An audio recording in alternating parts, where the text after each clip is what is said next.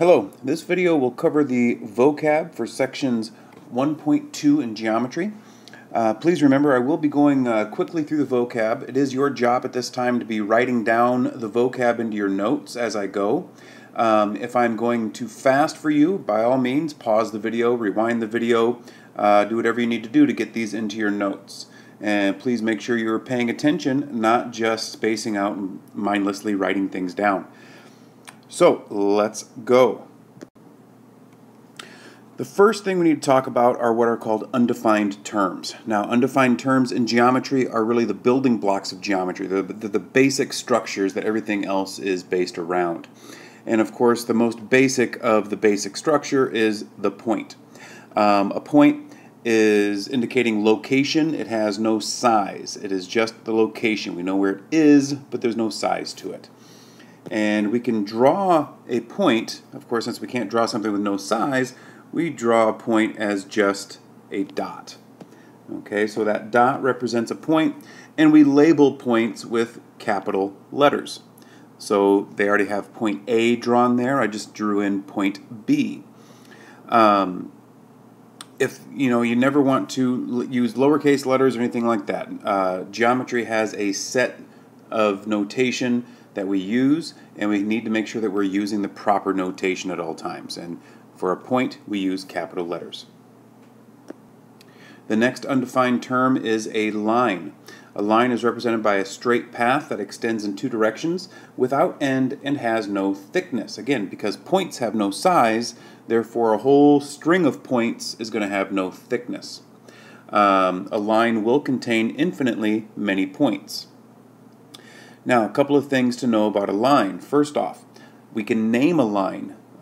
We can name a line by just grabbing 2 points that are on the line. So, for example, in this diagram, we have our 2 points A and B, and so we could name this line AB. Of course, there's no rhyme or reason to the order of that. We could just as easily name that line BA. We do say line. We do say line when we read that name.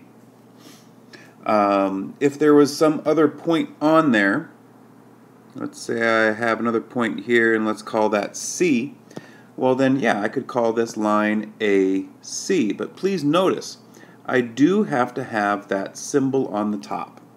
That's how I know it's a line. That symbol is extremely important. Okay, so that is part of our notation. Points are capital letters, and now to write lines, I use 2 points and the line symbol. There is another way of naming a line, and that is with a lowercase letter, like that L sitting up there. That lowercase letter is then if I want to talk about the line without really describing any of its points. I like to describe that as talk about the forest rather than describing the trees. Okay, so if I'm going to name it just by a letter, a single letter, we use lowercase letters, and I just simply say, in this case, line L. If I'm listing it, yeah, I could just say L. The third and last undefined term in geometry is called a plane. Now, a plane is, think of it as a whole surface of points. It's a flat surface like the top of your desk. It extends on forever in 2 directions, so length and width. It has no thickness, again, because points have no size. So, we can name planes really in 2 ways. We do use capital letters to name a plane, but notice that point P up there doesn't have, I'm sorry, I shouldn't have said point. That letter P up there doesn't have a dot next to it. So therefore, that is actually not a point. P is actually describing the plane. And so I could name that plane P. Now, I could, of course, use points to name a plane, but we got to make sure that the points are not on the same line. Okay, you got to make sure that the plane has those points on them, but the points are not on the same line, in which case we could name that plane ABC.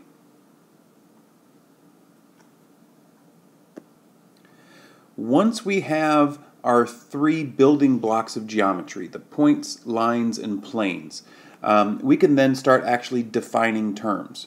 Okay, we define terms using previously known language or previously known terms. So for example, collinear points. We now know what a point is, and so now we can talk about, well, what does it mean by collinear points? So collinear points lie on the same line. Okay, linear means line. Okay, so for our diagram here, I have these 3 points A, B, and C. They are all on that line, and so A, B, and C are collinear. But point Z sitting here is not on the same line as point B, and not on the same line as those 3 points together.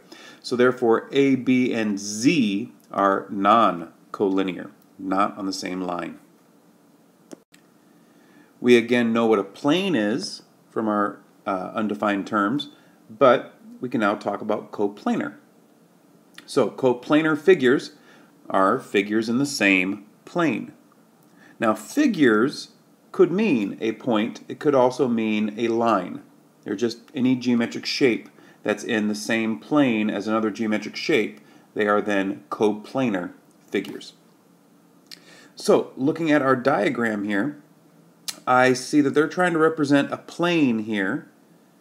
Okay, and everything here is then, assumed to be points or lines on that plane, except this guy here. Okay, that guy there is actually passing through the plane. Okay, if you think of the plane as being the top of your desk, this line is then going up and down through the desk. So, looking at this, we can see that point C and line AB are then coplanar figures because they are in the same plane. But all the points A, B, C, and Q, A, B, C, and Q are non-coplanar because point Q is not in the same plane.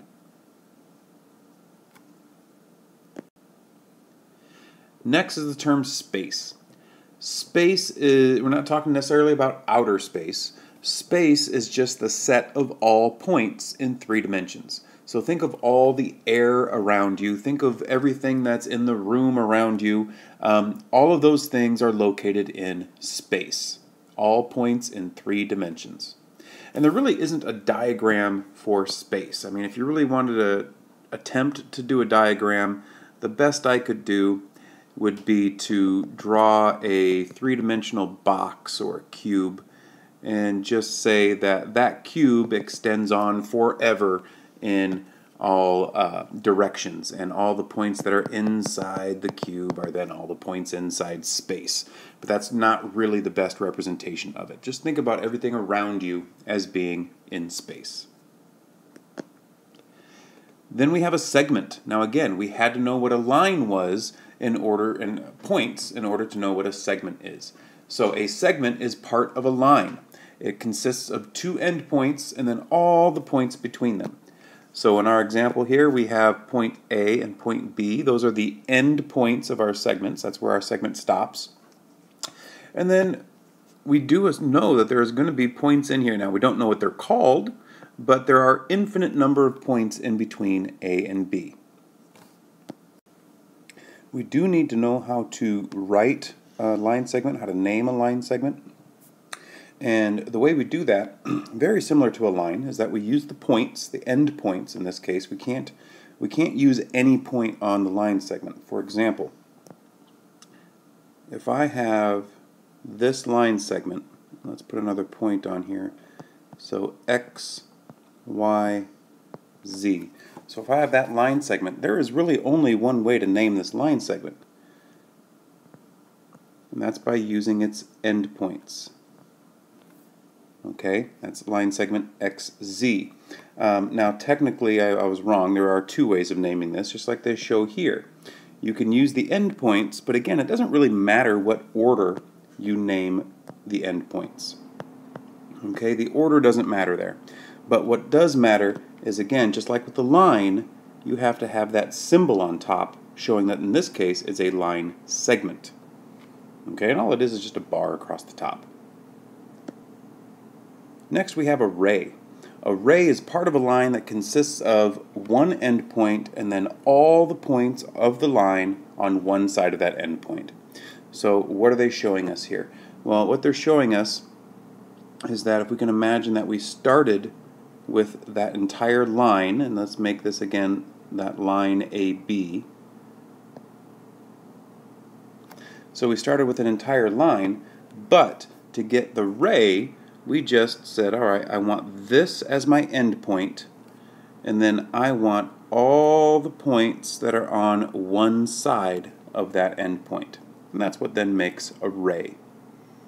Rays can be directed in any direction, doesn't matter which way the ray is pointing, but what you do need to know is that naming a ray is very specific. Anytime you name a ray, you always start with the endpoint, and then you pick another point on the ray. Okay, and the symbol for a ray, similar to a line or a line segment, is just going to be that right there. It's just like an arrow pointing to the right. And that arrow always points to the right. If I have a ray that goes in this direction, whoops, one too many endpoints, there we go. And let's say this is ray XZ. Okay, I always start with naming it by its endpoint, and then I pick another point on the ray. But naming it is always done like that. The arrow always points to the right. By the way, if I had another point on here, Y, ray XZ, and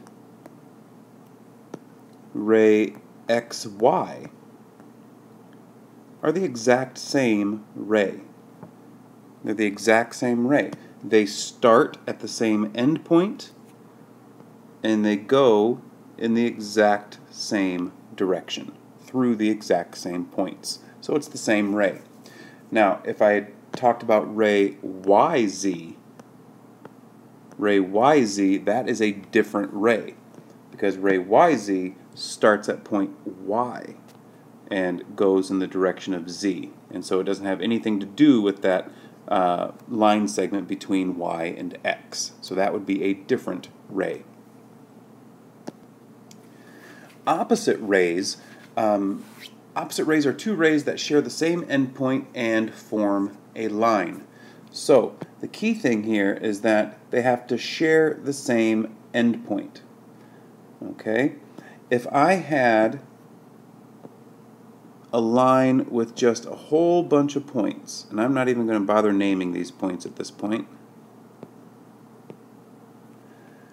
and I say, alright, I'm talking about this guy here, that ray, and I want to talk about this guy here, that ray. Those are not opposite rays.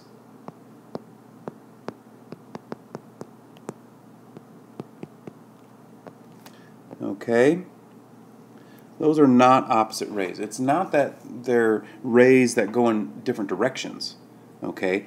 Opposite rays share a common endpoint. So in this case, in this diagram, we have ray CA, which they talk about right down here, ray CA, and ray CB. Ray CB goes over this way. So they share the common endpoint C, and together they form a straight line. The next term is intersection. The intersection of two or more geometric figures is the set of points the figures have in common. So, taking a look at this diagram, we have two lines. We have line R, which is right here. There's line R. Notice it's labeled with just a little lowercase r. And we have line S. And again, labeled just a little lowercase s. Again, please remember, R and S are not points. They're lowercase. They are describing the lines. But these two lines intersect. They cross each other. Where do they cross each other? Right there at point P.